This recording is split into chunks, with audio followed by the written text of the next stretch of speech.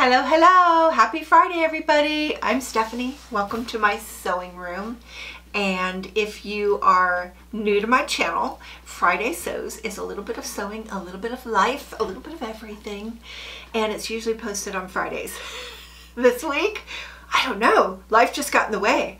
And I thought I was going to film, didn't film. And I'm like, well, Friday, I didn't film on Friday, I didn't film on Saturday. It's Sunday. And I thought, I have time. I'm going to film. So here I am. Happy Friday. Not. Oh, so the reason I went ahead and just came in here and decided to talk to you is because I had stuff I wanted to share. And the time's going to just pass and then you won't get to hear it, and I wanted to share. So here I am. A little bit of sewing. A lot of sewing, actually. If you're not new to my channel, I will tell you that I designed my own pattern, and I'm trying to put it together to release it maybe on Etsy or somehow get this pattern out there. And it's for my hoodie dress, and I'm super excited because it didn't even seem like this would actually really ever come to a fruition, and it is almost done.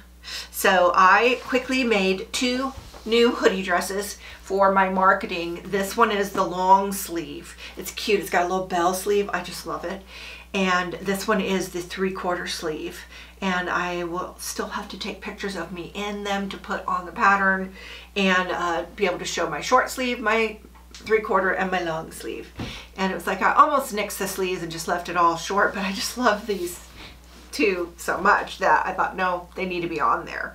And I also started thinking, since it's for marketing, I was going to use some of my favorite fabrics that I've purchased most recently, and I thought I need to pick some fabrics that are different from me, because I have a certain style of fabric that I like big, bold prints, bright colors, and things like that. And I know when I'm looking at patterns, sometimes I like the fabric enough to want to buy that pattern. Even though I can't even tell, do I love that dress or do I love that fabric? So I thought I'd better switch my fabrics up a little and have a little bit of something that's for everybody. And so I did this stripe, which is kind of a departure for colors for me, even though it has this favorite blue and black, of course. It's still a little different for me. I don't wear a lot of stripes. Also, I went with a solid. And I thought I could make solid black, but I had this lovely navy that is super soft. I actually think I'm going to love wearing this a lot. And it has this like French terry inside. I think that's what you call it. And it's just going to be a favorite. And I thought I would tell you why I don't make solids that much in tops and dresses. Because for some reason I always have Foodland right there. And it sort of just like ruins it. Telling the truth. So I'll wear a bib whenever I'm eating in this dress. I don't know. So these two are done. Where I'm at in the process is hubby is working on my graphics, and I am so lucky because he actually knows what he's doing. Like before he went full-time photography many years ago, he used to do graphics for people's businesses. Like he'd make brochures and websites and logos and, you know, pamphlets and things like that. And so he knows how to lay graphics out, and I am so lucky because he's doing some amazing stuff to this pattern. It's gonna look really good, you guys. Me, it was just gonna be a little paragraph and there's a picture, no, he's making it really artsy and cute, and I'm so lucky. But it's taking time because he's also running his business and he doesn't have a lot of time to put towards this, but we're really close. Really close. So all I have left to do is take some pictures in these dresses for putting on the pattern, and then I want to do one final dress sew along video, which I have not done yet, so that's coming. And I want to say thank you to all of you who just leave the greatest comments. It's really encouraging on this venture, which I never thought would actually happen. It's just like happening. It's really happening. But I have to stop all of that and work on an emergency sewing project. Do you ever have that, emergency sewing? I feel like up until my kids grew up, all the sewing I did was emergency. Costumes, repairs, things, all emergency. Now I'm doing what I want to do, but I have to stop and do an emergency. Christening gown. baptism gown, whatever you want to call it. The baby's getting baptized. My great granddaughter Vera is getting baptized, and I asked her mom if I could make her gown. So no one asked me. I asked if I could, and she said yes. So I'm like, uh-oh, I have to do it now. But I wanted to do it. So I asked my granddaughter to go on Etsy and look at dresses and pick a few that she liked, the baptism gowns. And then I would get a feeling for her style. It was definitely going to be lace. And the one she really liked was $37 finished. I don't think I could even buy fabric for $37. I wish I could have just bought that and sent it to her. But I'm down to the last minute, as always, and I wanted to make it. So it's like, it's not about money or, you know, how much it cost or whatever. It's about, I wanted to make it. I wanted to be able to have them say, my grandma made this. Or, in this case, my great-grandma made this. So, this is what I'm going to be working on. And I'm going to be using McCall's 6221 because I could only find 3 patterns in my Joann's for a baptism gown or christening gown. And this was the closest one to the one my granddaughter liked. I'm going to do View C. It's just the least busy. And she's very simple taste. So this is the least busy with lace overlay the whole thing. And there's a matching bonnet. Wish me luck on that. I might just make her a headband, but I am going to try to make the bonnet. I thought I could find some really cool patterns, like indie patterns, like on Etsy or Google, and no, I didn't find like hardly anything in the way of patterns for christening gowns. It must not be very asked for. So here's my fabrics that I've chosen. She definitely likes lace, and I wanted it to be a flower because that was in her dress that she liked, was a flower. And so this one has a little bit of a flower.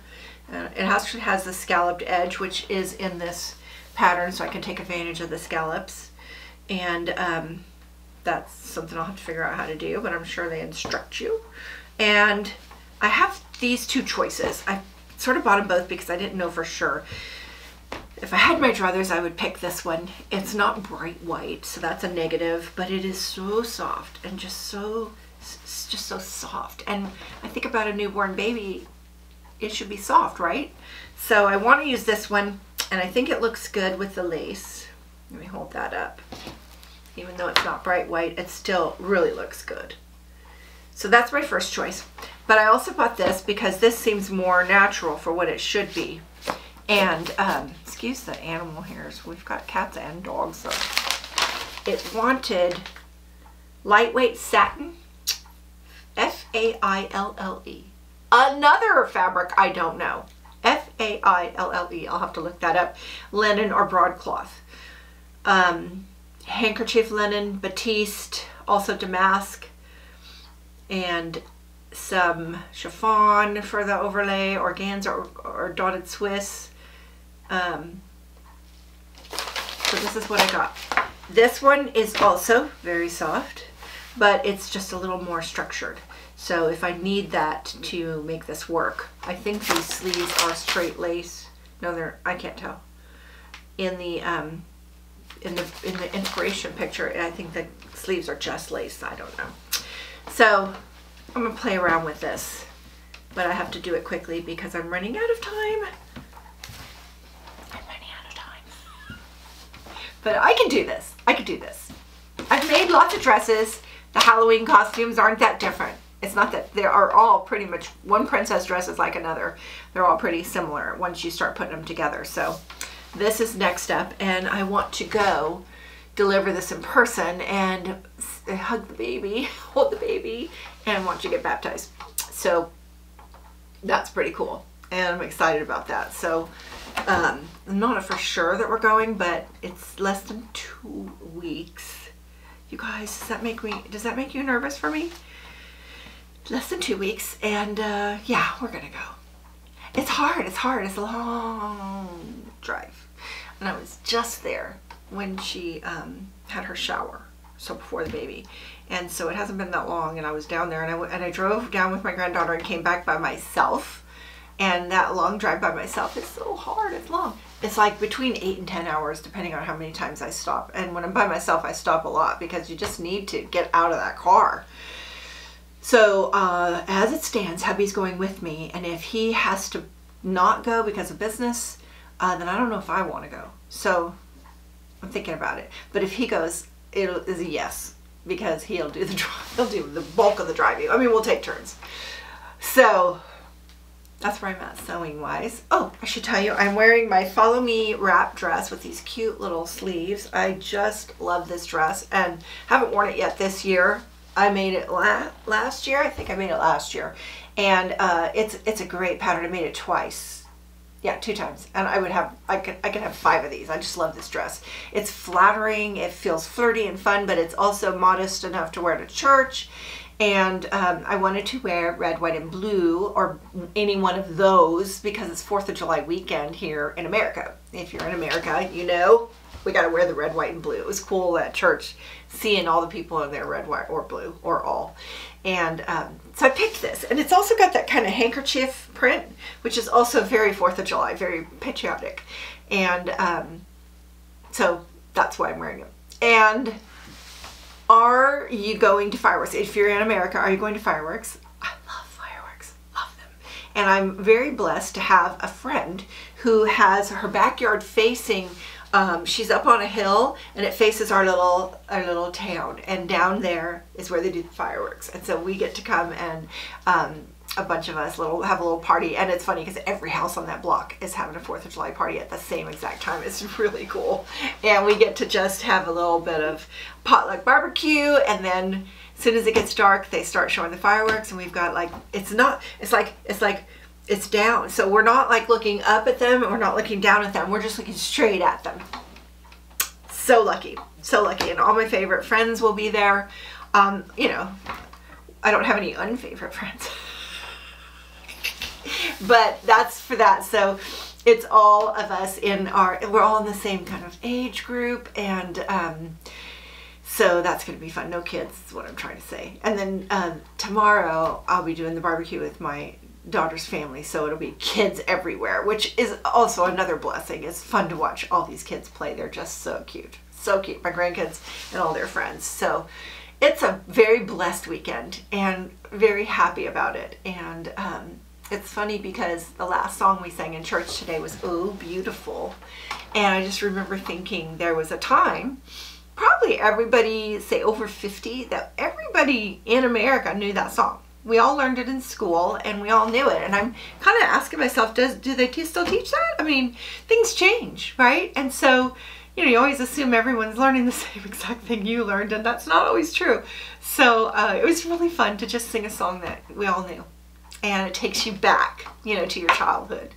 And so many fun things. I have so many fun memories of 4th of July, you know, like I remember my dad always bought fireworks, and we lived on a street with a bunch of houses, and all the dads bought fireworks, and they would set them out on the sidewalk and line them up and show their loot, you know. And it was like all the dads were kind of puffed up looking at each other's, and it was like a little bit of a competition to see which dad had the best fireworks.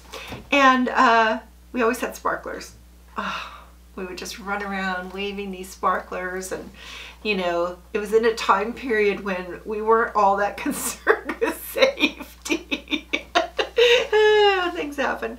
Okay, safety. I'm going to tell you one 4th of July story that is kind of hilarious, because when they do these fireworks, we were at a place, it was a big venue event place that had concerts and stuff, and they put on a big fireworks show. They still do it every year, and we went, and we I think we had my my youngest was a teenager, and the others were out of the house, so it was just the 3 of us, and we were late. It happens. So we got our blanket and our little chairs, and we set them in the very back. I thought, good, because I've been up close in front to the fireworks before, and those sparks, they really do fall on you. So that happened actually one time. So I was happy to be in the back. What can I say? And so they did a lot of patriotic music and stuff like that, and then they said, okay, it's time for the fireworks show. Everybody turn around. We went from being in the back row to being in the front row, and I'm like, uh-oh, uh-oh, uh-oh. It's like sparks are going to fall on us. It didn't, but it could have. We did have that happen one year. They were just falling and burning the blanket. And I was worried for my kids. You don't have to be up close. It's fireworks. It's way up there. You can be as far away as you want. So I'm really looking forward to this, and I hope you are having a very fun weekend wherever you are. And for those of you in America, happy 4th of July. And I think it's Canada has Canada Day. So happy Canada Day. I hope I got that right. Excuse me if I didn't. But wherever you are, I hope you're having a fun weekend. And I want to thank you for showing up, even though my Friday Sews is belated. It's late.